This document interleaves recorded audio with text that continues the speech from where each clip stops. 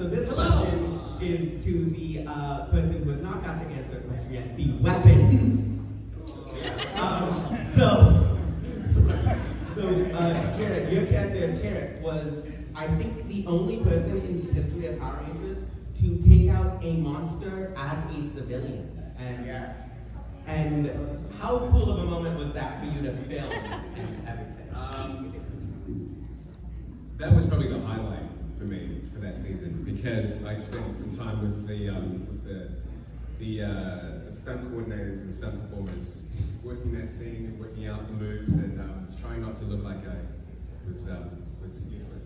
But Pete did a lot of the work for me, so it was great. All I had to do was swing the head and that creature was gone. So, yeah, it was just,